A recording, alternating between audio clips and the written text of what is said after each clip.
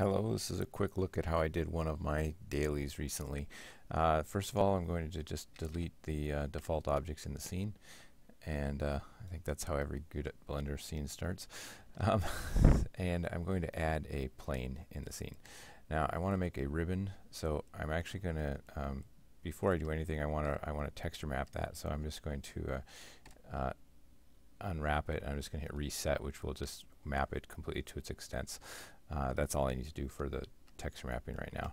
So now I'm going to scale it in X 20 because I would like kind of a ribbon, and I'm going to add some subdivisions. I'm actually going to add 20 subdivisions here so that I get even number of squares along here.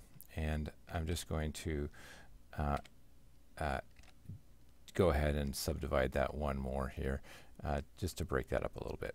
Now I would like this vertical, so I'm going to rotate that 90 degrees. And this is our ribbon that we're going to run a simulation on. Now right away I can actually just go to the cloth sim and I can run a cloth sim, but if I do that it just falls straight down, which is not what I want.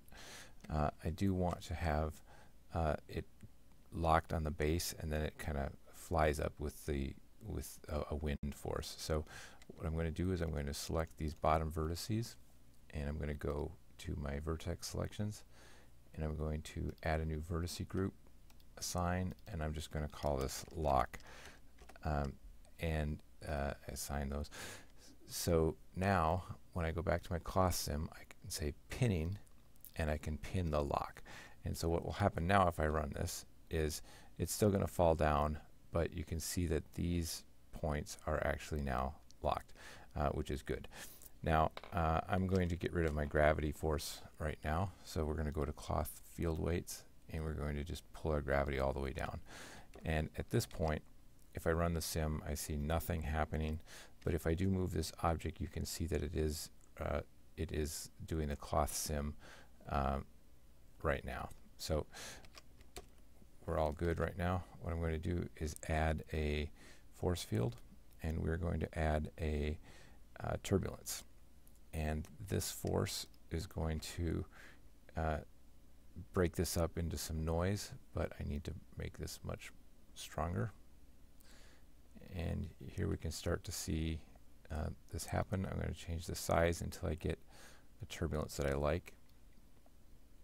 And that's feeling pretty good. And now I still want to have these waving up. So what I'm going to do is we're going to add another force. We're going to add a wind force, and we're going to increase the strength of that a little bit. And let's run this simulation. And I keep playing with these values until I get something that I like. And let's just say this is working for me now.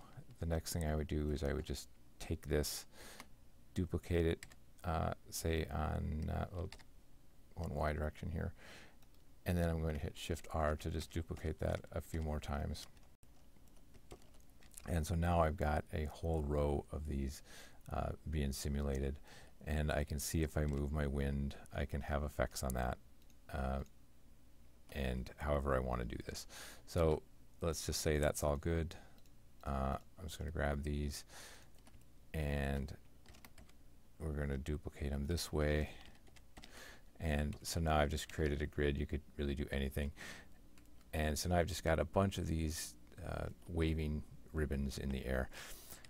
Now, if I get what I like, which let's just say this is what I was looking for, what I can just do is grab everything, and then I can hit Alt-C and just create a mesh from it. And what that's going to do is just blow out all the simulation. Now there's no more simulation on it because I just wanted a way to deform these meshes, and then I'm going to hit Control J to link them all together again.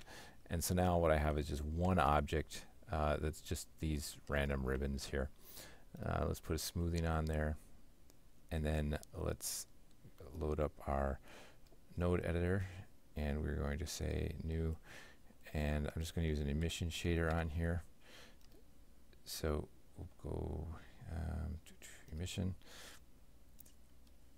And then for color, instead of actually using a texture map, I'm just going to use say my geometry here, and I'll use my normal.